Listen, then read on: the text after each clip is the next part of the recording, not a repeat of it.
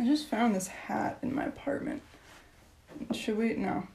My head's too big. That's so embarrassing. So you've been studying a language for a while, maybe even multiple languages, but you can't seem to keep things interesting. It's not your fault, man, and it's also not uncommon. You know, I think that we as language learners, sometimes we get so caught up in the concept of making progress that we forget sometimes that fun is a part of the progress. So today, to help you keep from getting bored in your language learning routine, I'm going to share with you 18 ways or 18 things that I do in my language learning process to keep things interesting and fun. For me, okay? Can we stress that part? Because not everything I find fun, everybody else is gonna find fun. Sometimes I feel like I'm a grandma, but that's okay, you know? Different strokes for different folks. Gotta like in, right? Okay, vámonos. Number 1, did you know that doing crossword puzzles offsets the development of Alzheimer's and dementia? And do you know what else prevents Alzheimer's and dementia? Learning languages. Okay, so can you imagine the combined brain power of doing a crossword puzzle in another language? You live forever. And these could be physical puzzles in books or it could be on your devices, but these, I bought these in Turkey while I was there a month ago. And it's so nice. These are actually for Turks that are trying to learn English, but the hints are in Turkish. So I learned a ton of new words while I do these. And there's also digital crossword puzzles like Wordle, which is still really popular, or Wordscapes. And I love Wordscapes so much because when I switch my phone language, it automatically switches too. I don't know, that's fun for me, okay? Number 2, listen to music in another language, but in an active way, not a passive way. Pick apart the songs that you love in another language and use those songs to really study the language. You know, I have a full method and tutorial about how I do this. I made the video maybe like a year ago, so I will recommend you to go watch that once you're done here. So basically what I do is I write down all of the lyrics, I look for structures that I don't know, I review structures that I do know, annotate the hell out of it, just try to like learn the song backwards and forwards so that I can sing it more confidently and like add it to my mental library of songs that I know in that language. There is one thing that I would add to the method that I described in the video though, and that is lyrics training. There's this website called Lyrics Training where you can basically look up any song in the language. It'll pull it up on YouTube and it kind of like pulls up the lyrics karaoke style and prompts you to fill in the missing words. So it's a cool way to check your understanding of the song after you've studied it. Number 3, if you're getting bored with your target language, why don't you just try out a different flavor, okay? Depending on the language that you're learning, there might be 2 regional dialects, there might be 3, there might even be 21, okay? I was kind of just learning like a general European Spanish for like 5 years, then I got really good at Spanish and I didn't know where to go from there. But then I went to Mexico for the first time when I was 19 and everything changed. I became obsessed with Mexican Spanish, the culture there, the history, everything, you know, but through the language. It's a topic that I'm very passionate about, as you can see. I made a whole video on it like 2 years ago. If you want to go watch that, I'll link it up here. But we don't have time to get into all that. So let's talk about ways to approach learning a dialect. So watching or reading the news from a particular country or particular region. It could also be, you know, following social media pages that are devoted to that specific dialect. Taking lessons on italki, specifically with people from that country. You know, there's a lot of different ways you could apply this depending on the language and how many resources and what kind of resources are available. So really just take it at your discretion. Do a lot of research. Look on Reddit. You never know. Reddit, there's always something on Reddit, you know. Number 4, my friends, is to join online language learning communities. And this could be on Twitter, it could be on Instagram, it could be literally on Facebook, you know, if you're into Facebook. I have an ancient video that I made about this like I think 3 years ago, but my entire life changed when I realized that there was a ton of people on the internet that were just as deeply interested in learning languages as I was. So like on Instagram, by exploring hashtags like language learning, learn German, language community, and things like that, I found so many friends just by following and like, you know, chatting with people in the comments and, you know, looking out for making those relationships. Oh, also Langtwit. I joined Langtwit years and years ago. It's basically just like a hashtag, like an online community where people, you know, interact about languages, post stuff about their learning processes, make friends and contacts. I met my friend Elysse in Mexico City a couple weeks ago for the first time in person. We met on Twitter first, dude. It's crazy because it's, you know, real people, real connections, but a lot of the time it just starts online. Which, while we're talking about being social, brings us to number 5, which is doing in-person or online language exchanges. Learn a language by exchanging or talking with somebody who wants to learn your native language or a language that you already know. First of all, the chances are that if you live in a big city, there is some type of organization or some type of group that does in-person language exchanges. So like, I don't know, when I was in Istanbul, there's an organization called Yabancı that organizes, you know, in-person language meetups every every single week. So I don't know what city you live in, do your research, but a lot of times in big cities, there's, you know, people that are interested in learning and speaking multiple languages. So there might be a community out there that you haven't even discovered yet. But even if you don't live in a big city and nothing like that is readily available to you, there's always exchange apps, you know, like Hello Talk or Tandem. Even though Tandem has gotten kind of ghetto in the past couple years. Or, I mean, you don't even need exchange apps also. Like, if you use social media like I just recommended, you're probably going to find people in the language community that want to exchange with you. So next, the sixth thing that I do to keep my language learning interesting is to learn how to do stuff that I like in another language. This might be a bit advanced, but basically, like, whatever interests or whatever hobbies you have in your native language, just seek them out in your target language. So I love to do yoga and exercise, for example, so every once in a while, instead of looking up like a yoga flow or an exercise tutorial in English on YouTube, I'll look it up in Spanish or German or French or whatever, just to keep it a bit more linguistically engaging for me. You know, trying to apply my languages in a natural way into my everyday life, you know, with things that I was already going to do anyways. But before we go any further, I want to talk about a platform that I've been using to apply this for a while, which is Skillshare.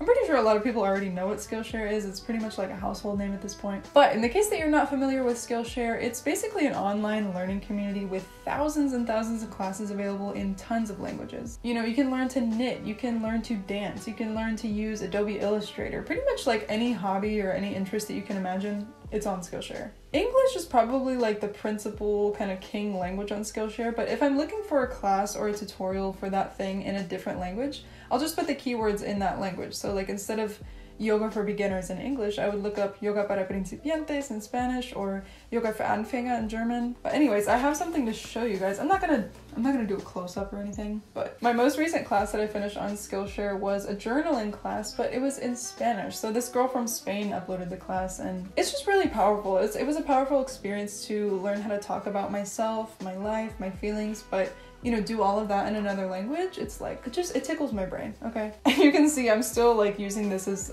a learning experience because there's words that I've highlighted where I've had to like look something up or things like that. And I have great news for you. So starting today, if you click the link in the description down below, you will get free access to Skillshare's entire library of classes for an entire month. That's 30 days, which I feel like that's so generous. I feel like a lot of time when we get free trials for stuff, it's usually only like a week, but you know, this time you got time to browse, baby. You got time to get to know the platform, time to take as many classes you want in as many languages as you can find. If you need even more reason to try out Skillshare, how about, try out Skillshare before Elon Musk buys it. No, I'm kidding, he's not gonna buy it, he's not gonna buy it. I'm not jinxing that. Okay, moving on. Okay, something that I never expected to love so much in another language was reading kids' books, especially when they have pictures. Oh my god, I love when they have pictures. I feel like reading books in another language is so intimidating in general, because you're like, oh, what if I don't follow the story? I have to look up words every 5 seconds just to make sure that I'm understanding.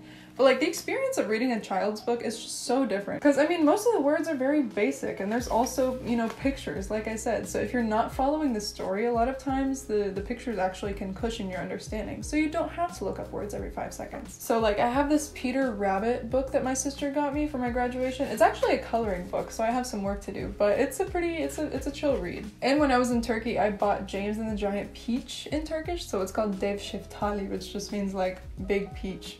It's kind of a good way to get comfortable reading in the language in general, but you also get to feel like a kid again, so 10 out of 10 experience. Read children's books. Okay, my next tip to have fun learning a language is to learn it backwards. And what do I mean by that? Well, it just means learning the language through resources that are not meant for you, but rather people learning your native language. Do you see what I'm saying? So I remember when I first started learning Portuguese, I had to get creative with my learning. So I started listening to a podcast that was meant for Brazilians who wanted to learn English. So honestly, I mean, I learned a ton of Portuguese, but I also just learned a ton of stuff about my language, which we love self-awareness, okay? But the material could be anything, you know, it could be a book. So I bought these books while I was in Turkey, and they're for Turks that are learning English, but you know, it's cool because I get to learn Turkish backwards, right?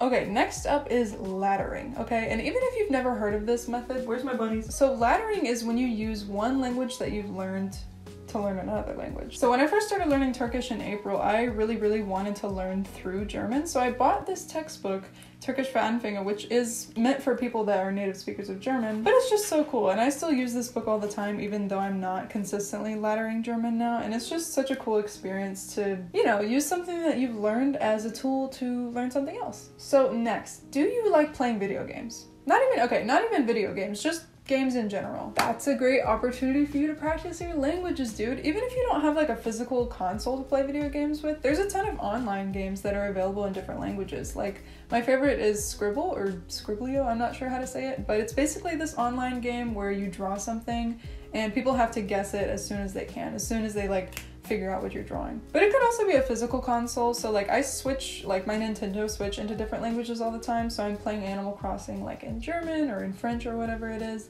And it's just so fun because it's like, you know, I was gonna do this anyway. I was gonna waste my time playing video games anyway, but now I can do it in another language, so it's not like a complete waste, you know? Next, do you know how to cook? You don't. Okay, well that's no problem. It is never too late to learn how to cook, and it's never too late to learn how to cook in a different language. So something I love to do is follow recipes in other languages. If you've never done it, it's just such a fun experience because like you're learning a ton of food words, you're learning how to give commands in the language because recipes are often written in like a command format, and you get a meal out of it. You know, this can be such a fun experience because you can also invite over like your family and friends to enjoy it with you, and it's just like a really fun, natural way to incorporate languages into your everyday life. Now, next, I'm gonna give you a recommendation that you can completely ignore if you want to, okay? It does not float some people's boats, but it floats mine, okay? Reality TV, bro. We are at a technological age where we have more access to on-demand like video content than ever before. And the best part of that, in my opinion, is reality TV. I would say reality TV is probably one of my favorite things to watch in other languages just because it's so real. Like, you know, that's how people talk. They argue, you know, they talk about their feelings, they use a ton of slang, and it's just like,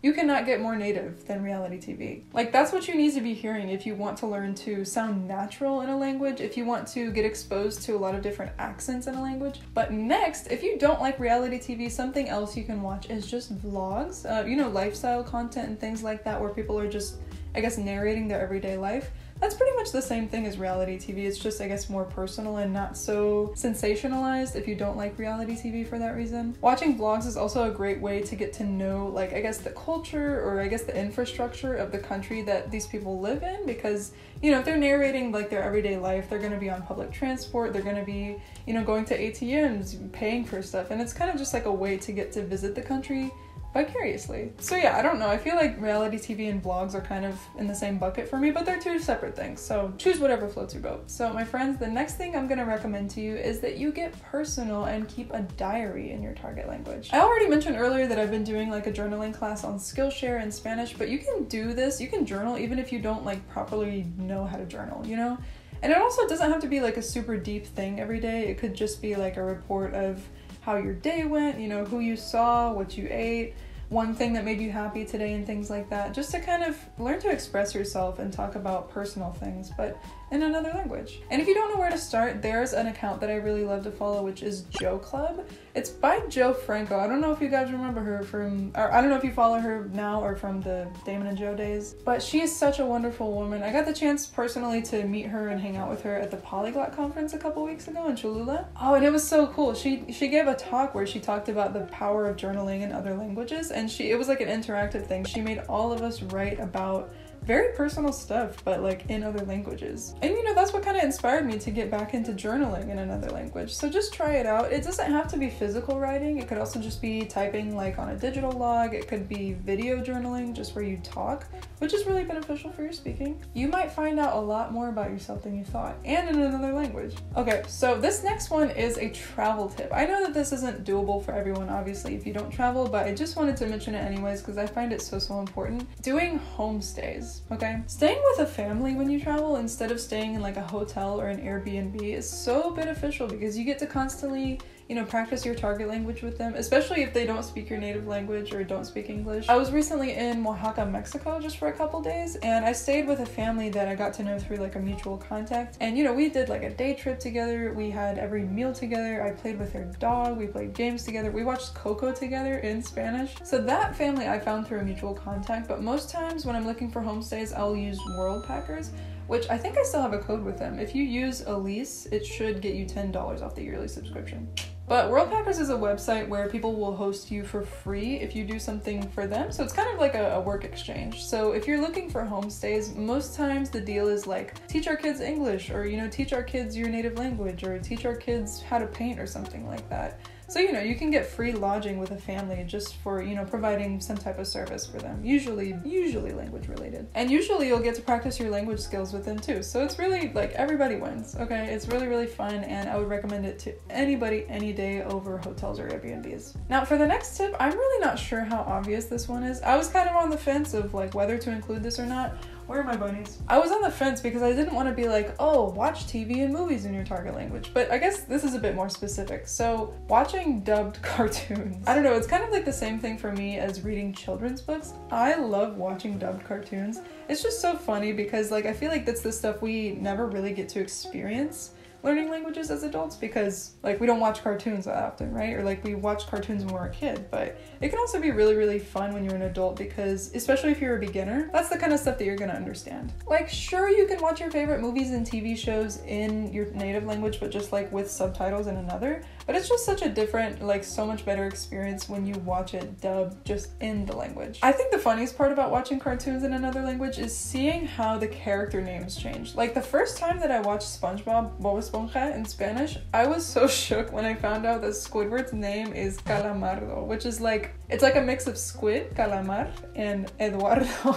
I don't know why that tickled my brain so much, it's so funny. Patrick is Patricio, and you know, that's just kind of, that's the stuff that you don't get when you watch something just with subtitles. Like you gotta watch it dubbed. Okay, this penultimate tip is kind of old school, I'm not gonna lie, but if you like old school, you'll like this one. Having a pen pal. Have you ever had a pen pal? Is this 2000s? I don't know if I'm like dating myself by talking about pen pals, but I feel like we gotta bring it back, you know? Pen pals, that was an era. You know, it could be snail mail, like physical letters if you're into that, if you're into the whole process of receiving letters, but it could also just be like a digital exchange, like on WhatsApp or, you know, Kakao Talk, whatever. I remember as soon as I started learning Portuguese in 2018, I immediately went to enterpals.com, which I still recommend to people all the time. It's such a good website to like find people to talk to in different languages. But literally the first person I messaged on there, my friend Fernando, he ended up being like such a good pen pal, such a good friend in general, and I really lucked out. So we've written letters to each other in both of our languages, but I feel like most of our interaction has been through like WhatsApp and video calls and things like that. But you know, it's just cool to like find a person you can do that with. But if you're someone that loves to write, loves cute stationery, loves receiving letters, you should, you know, consider finding somebody who's into the whole snail mail thing. It can be kind of scary giving your address to a complete stranger on the internet, but just, you know, try to use your common sense, use as much tools as you can to do all the research on the person before you give them your address. And yeah, please be safe, but also be trusting to a certain extent. Okay, this is my last tip to you, my friends. I would say that I am kind of like, I'm the master of this last tip, or at least I really enjoy it. Recording yourself. Dude, I'm always recommending people, like telling people, record yourself. It's just so nice to record yourself, sit in front of a camera and talk about nothing, talk about a specific topic, talk about your day for 3 to 5 minutes, especially over time. So, you know, for like 30 days or maybe even a couple of months at a time. It's just such a good experience to record yourself because you can get so much more comfortable learning to speak when you're by yourself. And you can also check your progress over time. So, you know, if you've been recording yourself for 2 months straight and then you watch a video of yourself on the first day, it's gonna be like, and all of the pressure of, you know, speaking the language, it kind of just disappears when you're talking to yourself, because there's, you know, you don't have to worry if you're gonna understand the other person because you're the only person. You don't have to worry about like responding quickly because you're literally just talking to yourself. Nothing bad can happen, okay? So we have made it through, my friends. Those are my 18 things that I do, 18 methods to keep my language learning effective and fun, but mostly fun. You don't have to employ every single one of these methods into your routine. I honestly would advise against that so that you don't get too overwhelmed, but just take the ones that are speaking to you the most, and then if you need more inspiration down the way, just come on back to this video. I will still be here. If you like the video, give it a thumbs up and subscribe. It really does encourage me to see that you guys are responding to the videos that I put out. So if this video helped you, let me know down in the comments what you're taking away. I'm always posting little tips and tricks like this on my other social channels, so if you want to follow me on Instagram or Twitter, it's just Elysse Davega on everything. That's ELYSSEDAVEGA. Yeah, see you next time. Thanks for watching this video. Take care. Bye.